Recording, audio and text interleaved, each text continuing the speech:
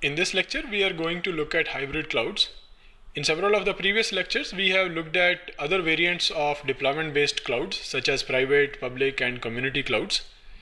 We will start in this lecture by looking at a use case which describes when you are going to use a hybrid cloud and what are the possible challenges of using a hybrid cloud and working with a hybrid cloud kind of an environment. We'll try to bring out those challenges and also look at the characteristics of a hybrid cloud. So in the subsequent files, we'll look at more details on those. As the name itself suggests, a hybrid cloud is a composition of two or more clouds. And often the composition starts from this side, that is, you may combine a private with a community cloud or a private with a public cloud. And this is later one is the most common scenario when you will have a hybrid cloud. Typically you will have some common protocols which bind the two clouds together, and there are use cases in which you want to do this. Typically the scenarios in which you want to go for a hybrid kind of a topology is when your in-house resources or your private cloud's resources are inadequate to address your use cases, and you want to make use of both the in-house resources as well as the off-site server-based cloud infrastructure to serve your particular use case or particular applications requirements. And what it also means is that when you go for a public cloud offering, when you connect to a public cloud, you sacrifice some of the privacy and certain other flexibility that you have in your in-house private cloud scenario. But at the same time, you can also think of in this manner that you gain additional scalability and fault tolerance, which a public cloud will offer. So in that sense, you get to have a best of both worlds depending upon what application scenario you are trying to address. And this does not come for free. There are challenges in implementing a working hybrid cloud, and we'll look at those in a moment. So what is the common use case or the motivation for going for a hybrid cloud kind of a scenario? As I just said a second ago, mainly it is used to augment your in-house computing resources. For instance, you may have an application which experiences certain amount of load for most part of the day, and let's say between 2 to 3 p.m. there is a sudden spike that you experience every day for your particular application. In those kind of scenarios, you may want to go for a better capacity, better compute power, but you do not want to retain that compute power for throughout the day. It is required only for a fraction of your entire running time of your application. These are the cases where you may find hybrid cloud to be more suitable. And another use case may be that you want to use some special purpose computing infrastructure which you do not have, for which you do not have the resources or the skills to set up in-house.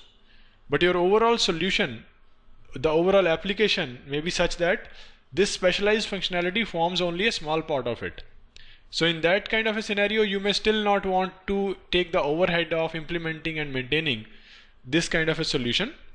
In such cases, again, you may go to a cloud provider which may be offering such a service, and you integrate with it in some manner. Example could be, let's say you want to do some large data set processing. You could subscribe to a cloud-based MapReduce cluster and combine it with your in-house resources. So you may have a private cloud-based setup in-house where your where your overall solution is deployed, but some part which requires a MapReduce cluster processing some part of your computation, you may go to a public cloud for this kind of a requirement. So these two use cases highlight a small part of scenarios where you may want to set up a hybrid cloud. Now let's look at some of the key challenges which one faces when dealing with or working on a hybrid cloud platform. So obviously, when you want to go to a cloud platform, let's say we are looking at a scenario where you are trying to set up a hybrid cloud by combining your private in-house resources, a private cloud, with a public cloud.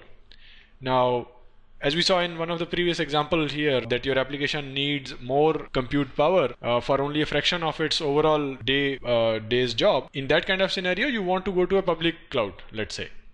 Now you need to make a decision based on your traffic pattern analysis and some other analytics that what is the right time for you to start a virtual machine instance, for example, on a public cloud, right? So this starting and stopping of public cloud resources you need to first determine when it should be done, and you should have the ability and the protocol defined about when do you start and stop these resources on the external public cloud. And this is not an easy task. You need to first set up in your application, in your solution, the appropriate mechanisms which let you determine that when is the right time to do the start and stop operations. So this is one challenge which one faces when dealing with a hybrid solution. Similarly, there may be other issues like ensuring a homogeneous environment. Homogeneous in the sense that, let's say in a use case, you want to set up a cluster which is composed of nodes both in your in-house private cloud as well as a public cloud. And these nodes go up and down. Up and down means on and off, depending upon whatever their workload scenario may be. And they have to, whenever they come back alive again, they need to discover each other, let's say.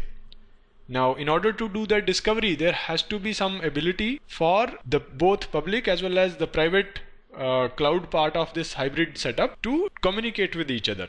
It's not again an easy task. Some public cloud provider may not allow you to listen or connect on certain ports. Or similarly, your policies in the enterprise may prevent you from opening certain firewall ports which are required for such kind of a discovery to work, right? So these are some of the challenges which you will face while setting up or working in a hybrid cloud kind of environment.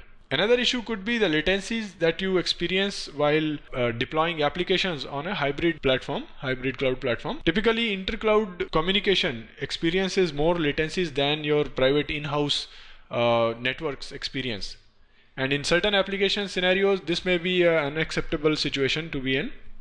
And while architecting or designing your solution, you need to be aware of these challenges, and you have to devise certain mechanisms so that your hybrid cloud still works even with these latencies.